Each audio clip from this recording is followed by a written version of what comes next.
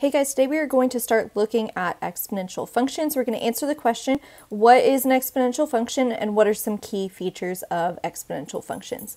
So first we are going to look at a linear function versus an exponential function. So a linear function is something like y equals 2x, and let's fill out this table and observe any patterns. So y equals 2x means I would do 2 times negative 2 to get the y. 2 times whatever the x value is. So 2 times negative 2 is negative 4. 2 times negative 1 is negative 2.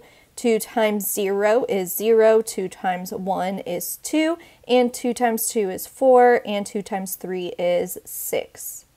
So as you can see in our table, the pattern is that we are adding 2 each time.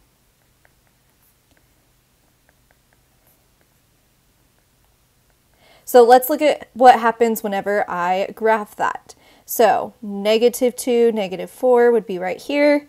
Negative 1, negative 2, 0, 0, 1, 2, 2, 4, and 3, 6. So there is our linear function. It makes a line when we graph, and in the table it adds by that constant rate.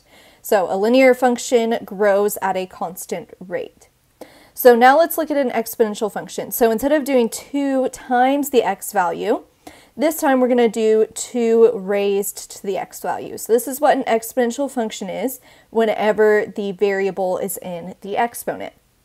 So 2 to the negative 2 is what we would be doing here, which really means 1 over 2 to the positive 2, or 1 over 4. And then 2 to the negative 1 means 1 over 2 to the positive 1, or 1 over 2. And then 2 to the 0, anything to the 0 power is 1. 2 to the 1 means 2. 2 to the second power is 4. And 2 to the 8th, or 2 to the third power means 2 times 2 times 2, which is 8. So this time we are not adding at a constant rate. If you look from 1/4 to 1/2, 1/2 to 1, 1 to 2, 2 to 4, 4 to 8, we are multiplying by 2 to get to that next value.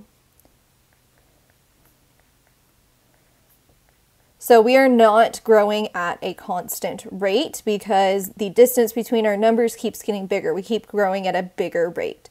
So let's go ahead and graph this and see what it looks like. So negative 2, 1/4 would be really close to the x-axis.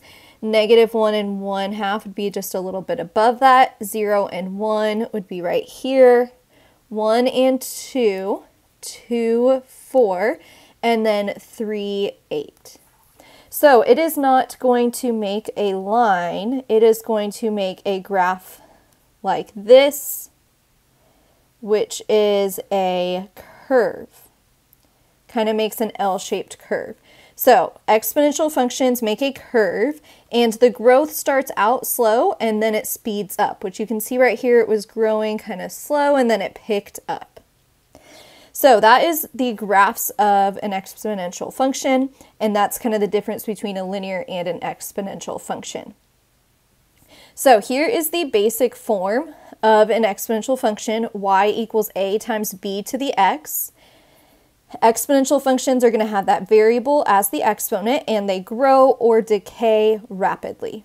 And they're written in this form, y equals a times b to the x, where a is either that initial value or y-intercept, and b is the growth/decay rate, and is greater than 0.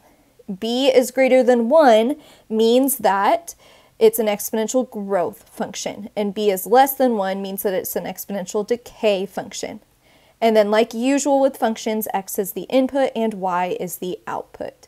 So let's go back and look at this one really quick. The y-intercept was 1 because another way that we could write this function is y equals 1 times 2 to the x. Right? 1 times 2 to the x would be more simply written as 2 to the x. So now it's written in this form. You can clearly see the y-intercept is 1, which we also saw in the graph.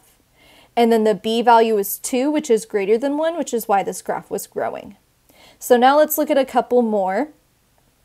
A is the number out in front that is not being raised to the exponent. So on this one, the A value is 4. And then the B value is 1/2. And since the B value is 1/2, which is less than 1, that means it's a decay function.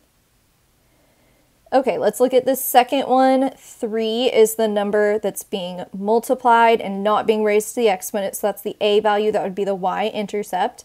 And then 2 is the number being raised to the exponent. So that's the B value. And since 2 is greater than 1, this is a growth function.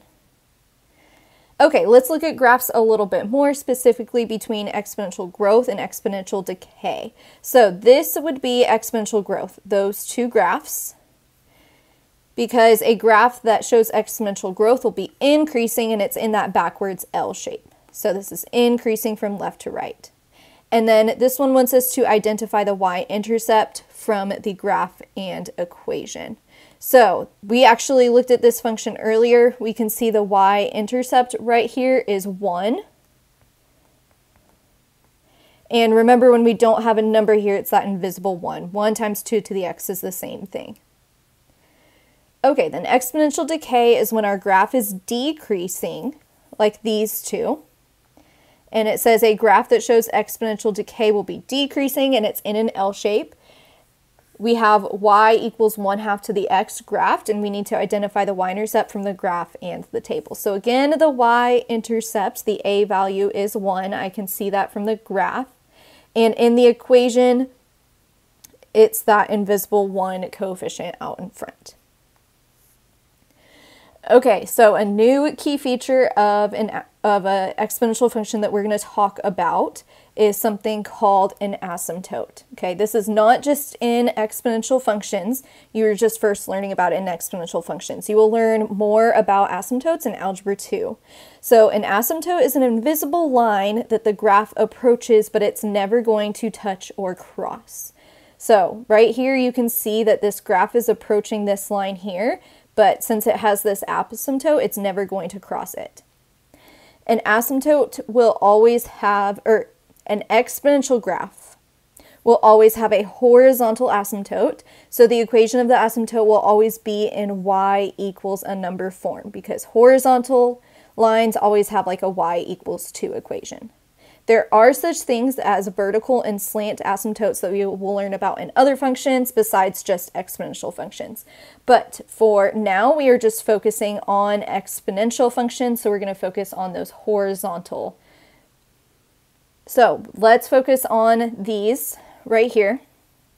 I can see that this first one is approaching this line. There's that invisible asymptote that it's going to approach over here. So that would be a y equals 2 equation. And then this graph right here looks like we have an asymptote right here. That's where the graph is approaching, which would be y equals -3.